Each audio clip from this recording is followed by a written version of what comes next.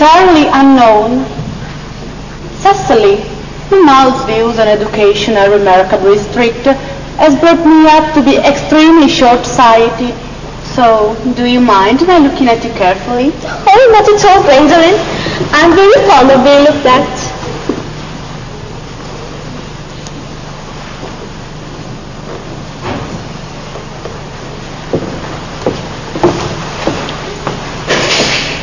You are here on a short visit, I suppose.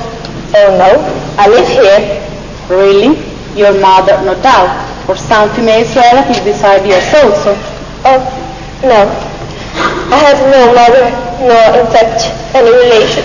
Indeed? My dear guardian, with the assistance of Miss Prism, has the task of looking after me. Your guardian? Yes, sir. I am Mr. Wilkins Walter.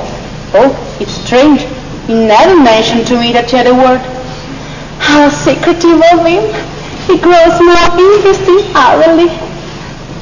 Cecily, I am very fond of you. I have liked you ever since I met you. But now that I know that you are Mr. Worthing's warden, I cannot help expressing a wish that you were, well, just a little older than you seem to be. In fact, if I may speak candidly... Pray do. I think that whenever one has anything unpleasant to say, one should always be quite candid. Well, to speak with candor, Cecily, I wish that you were fully 42. Ernest is the very soul of truth and honor, but even men of the noblest moral character are extremely susceptible to the influence of the physical charms of others. I beg your pardon, Gwendolyn. Did you say Ernest? Yes. But it is not Mr. Ernest Worthing who is my guardian. It is his brother, his elder brother. Ernest never mentioned to me that he had a brother. I'm sorry to say they've not been on good terms for a long time. Oh, and now that I think of it, I have never heard any man mention his brother. You have ripped a law from my mind. Of course, you are quite sure that it is not Mr. Ernest Worthing who is your guardian. Quite sure. In fact, I am going to be his. I beg your pardon? Dearest Gwendolyn, there is no reason why I should make a secret of it to you, but Mr. Ernest Worthing and I are engaged to be married. My dear Cecily, I think there must be some slight error. Mr. Ernest Worthing is engaged to me. I'm afraid. Ernest proposed to me exactly 10 minutes ago. It's very curious, for he asked me to be his wife yesterday afternoon at 5:30. If you would care to verify the incidents, pray do so. I never travel without my diary. I'm so sorry, dear Cecily, but I'm afraid I have the prior claim. I feel bound to point out that, since Ernest proposed to you, he clearly has changed his mind.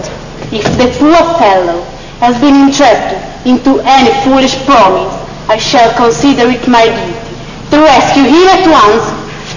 I will never reproach him with it after we are married. You are presumptuous. Do you suggest, Miss Fairfax, that I entrapped Ernest into an engagement? How dare you? It's obvious that powers such as fears have been wildly different.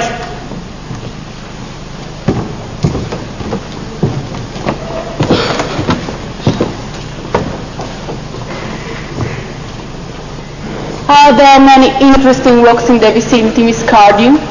Oh, yes. From the top of one of the hills, one can see 5 counties. 5 counties? I don't think I should like that. I hate crowds. I suppose that is why I live in town. Quite a well-kept garden, this is Miss Cardew.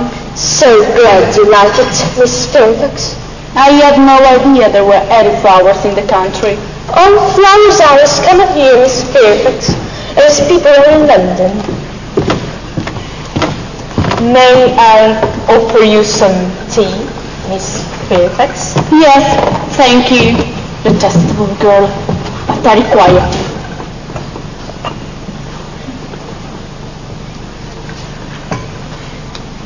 Sugar? No, thank you.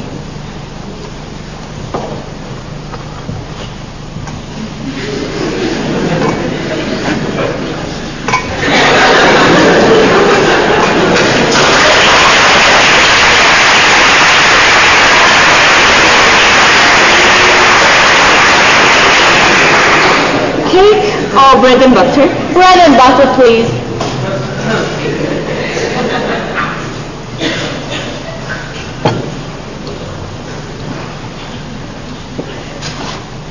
And that to Miss Fairfax.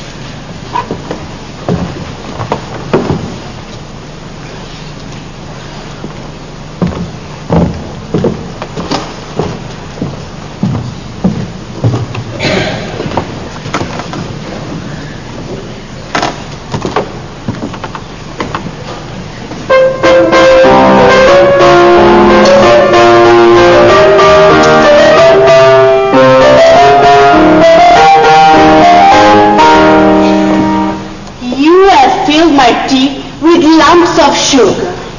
And though I asked for bread and butter, and you have given me cake, I warn you, Miss Cardew, you may go too far. To save a poor, innocent boy from the machinations of any other girl, there are no lengths to which I would not go. From the moment I saw you, I felt that you were false. My first impression of people are invariably right. It seems to me, Miss Fairfax, that I'm trespassing on your valuable time. Ernest, my own Ernest. Gwendolen, darling. A moment. May I ask if you are engaged to this young lady? To dear little Cecil? Of course not. What could have put such an idea into your pretty little head? Thank you. You may. There must be some misunderstanding, Miss Fairfax. The gentleman, John, is at present round your waist, is my guardian, Mr. John Worthing. I beg your pardon? This is Uncle Jack. Jack? Oh, here is Ernest. My own love. A moment, Ernest. May I ask you, are you engaged to be married to this young lady? To what young lady? Oh, good heavens, Gwendolen. Yes. Good heavens, Gwendolen. Oh. I mean to Gwendolen. Of course not. Oh, what could have put such an idea into your pretty little head? Thank you. You may. I felt there was some slight error, Miss Cardew. The gentleman who is now embracing you is my cousin, Mr. Algernon Moncrief. Algernon Moncrief! Are you called Algernon? I cannot deny it. Is your name really John? I could deny it if I liked, but my name certainly is John. It has been John for years.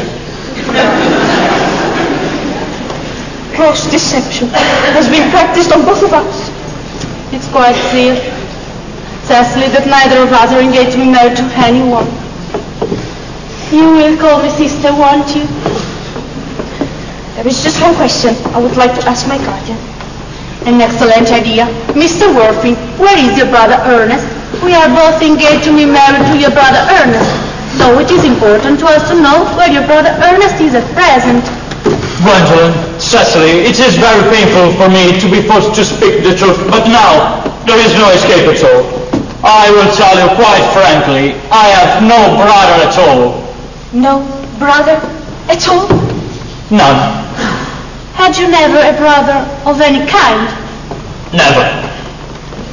Oh, it's quite clear, Cecily, that neither of us are engaged to be married to anyone. It is not a very pleasant position for a young girl suddenly to find herself in, is it? No. Men are so cowardly, aren't they? This terrible state of things is what you call bambering, I suppose. Yes, and a perfectly wonderful bambering it is. Well, you have no right to bambering here. Oh, that is absurd. One has the right to bamber anywhere one chooses. And as for your conduct toward Miss Cardew, I must say that you're taking in a nice, simple, innocent girl like that is quite inexcusable. Well, I can see no possible defense for deceiving a brilliant, clever young lady like Miss Fairfax. I wanted to be engaged to Gwendolen, that is all. I love her. And I won't